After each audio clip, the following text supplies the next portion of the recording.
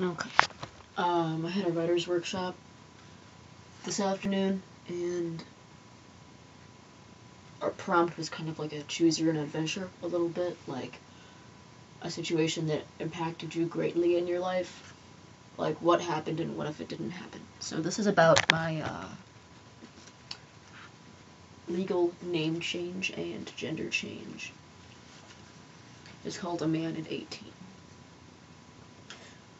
August 18th, or maybe 19th, 2010, Trey Williams was born. I sat there with my best friend, a girl I once or thrice proposed to because I wanted her to be there for everything important in my life. The judge talked to us about crack babies and how kids need to be careful about drugs. Pretty sure he was on something or just trying to ease the tension. If I was wearing a tie, I probably loosened it. My mom and stepdad and honorary aunt were there, and I knew this was going to be it. A man at 18, just like all the other boys. My dad wasn't there.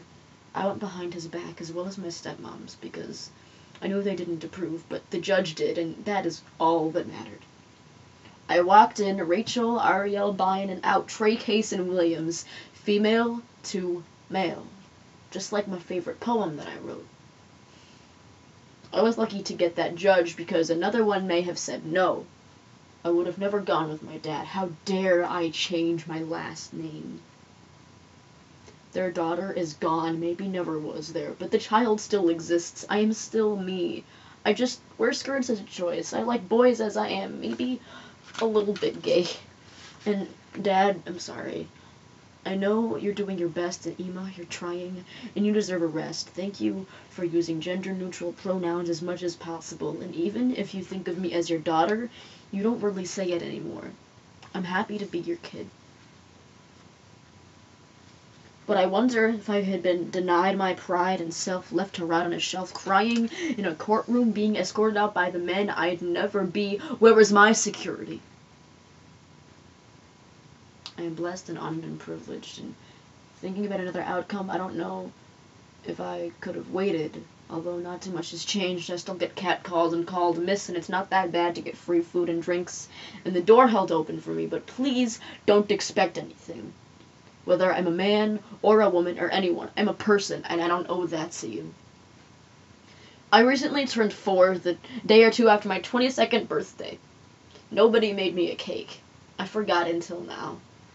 Happy birthday to me, a man among men.